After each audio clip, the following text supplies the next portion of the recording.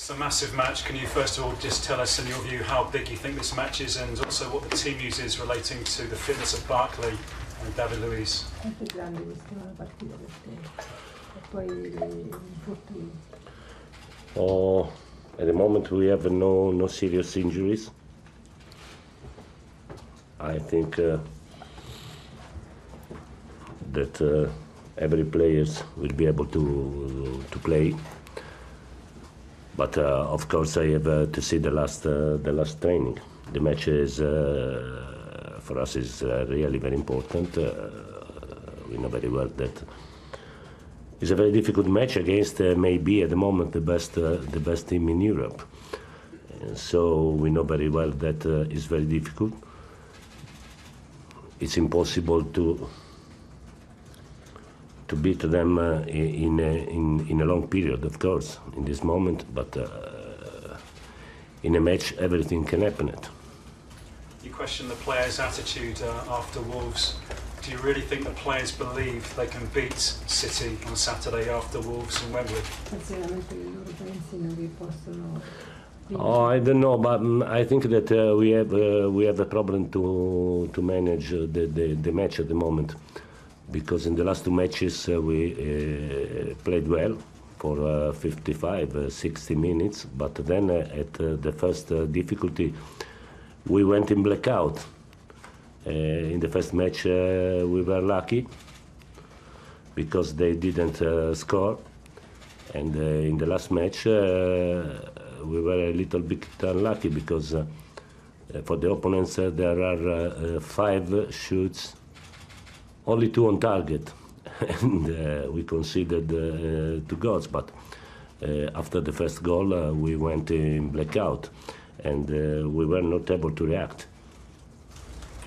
At the moment, the gap to City is 10 points. It could be 13 on Saturday night. How big is the gulf at the moment between City and Chelsea, would you say? quanto è grande la differenza di posizione? I don't know. I know that we started with 30 points of difference. We have to work to reduce the gap. I think that we are improving, but they are improving also. So it's very difficult to cover the gap. I don't know the difference at the moment. We started very well the season. Now we have to face some difficulties. I think it's normal. Sooner or later to have some difficulties in a new way of playing. I think it's normal. We have to work. We have to try to solve problem by problem, day by day, and to improve in a definitive way. Can we just ask you too about N'Golo Kante, because some Chelsea fans still think you're not maximising his potential, playing him further up the pitch and not in the position he's been so successful here. The problems are only the results, because when we won, the position of Golo was good, and so it's only the result. In this moment we are not winning, and so it's normal that some players are playing very badly. Some players are in the wrong positions. I think it's normal. I explained why usually Kante plays in that position. I have my opinion. I can understand that you or somebody else doesn't agree, but I explained it very well why. John. You mentioned your players have been unable to react in a number of games now. Why do you think that is? Perché pensi non hanno reagito bene le ultime partite? Perché? It's not really very easy to answer. It's not easy, but I saw in the last matches that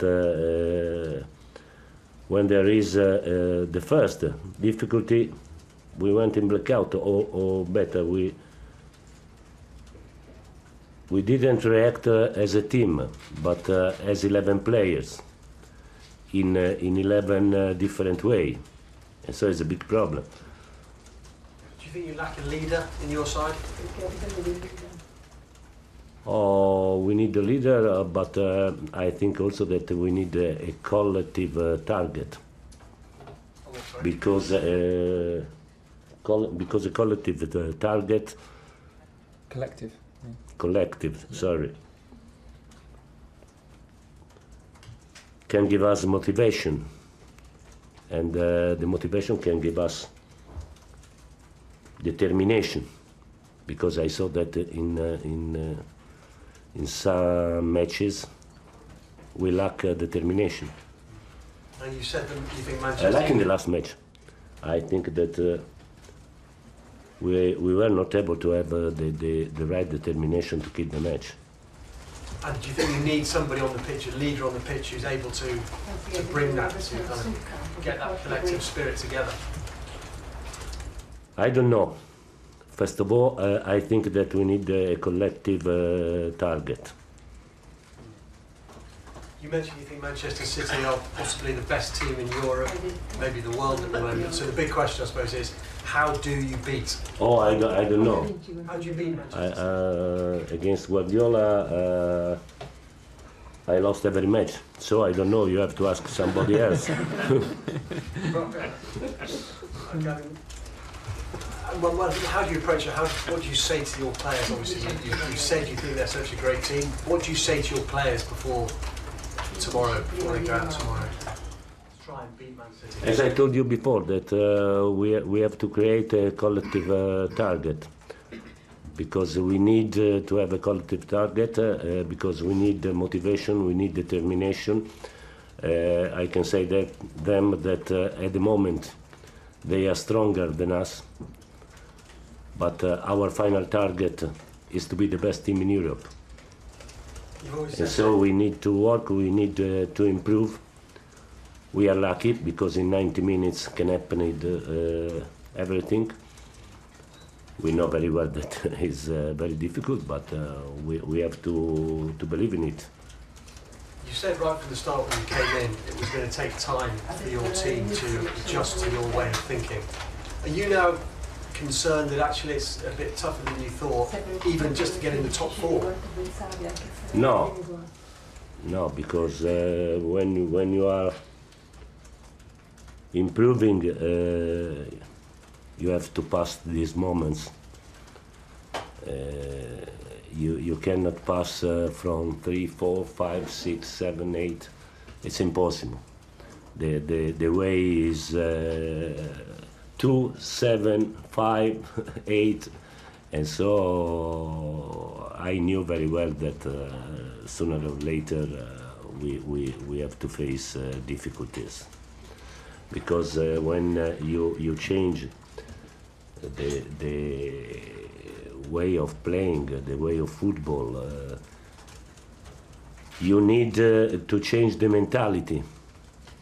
And you need to change the mentality in 25 minutes, and so it's not a short way. It's very difficult, as we saw in Liverpool, as we saw in Manchester. But after the solution of the difficulties, you can create something very important. You're close to that. Changing the mentality, do you think you're near to that? It's difficult to say because you cannot change the mentality in one day.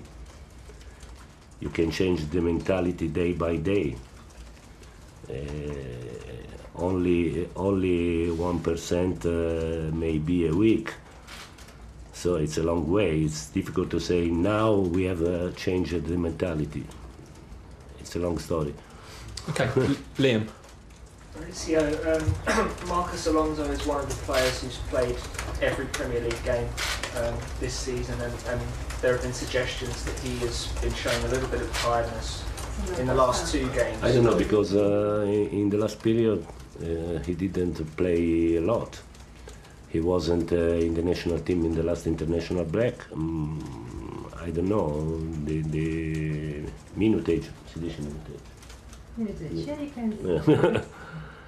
Is not very high for him. He played in all the 14 matches in Premier League, but he didn't play in Europa League, he didn't play in League Cup. In the national team he played only, I think, one match. So he played not very well against Fulham, of course. He played better in the first half in the last match, and then he had problems in the second half. I need to understand, because for me he is not tired. I want to see the last training, and then I will decide. Just to finish the really question, quickly, because we've run out of time. Do you see Emerson as a real alternative in that position? Of course, Emerson is a good option.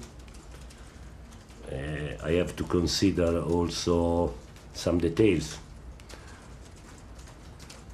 For example, without Alonso, we could have problems in set pieces. So I have to consider everything. Okay, we've run out of time. Last question, Paul, at the back, and we've got to finish. Maurizio, in August you said in the first half of the season there would be problems. You predicted this, but in the second half Chelsea would win lots and lots of points.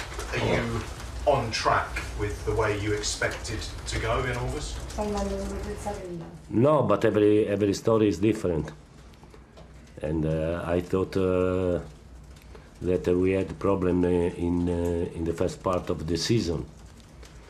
But we were in enthusiasm. And so maybe we were able to win some matches also with these problems.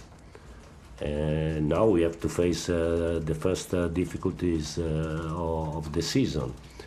So I was sure that sooner or later we have to face problems. But I thought to be in the first 2 months. But the first 2 months we played well, we gained points. And so I thought that the problems will arrive in November, in December. I was sure.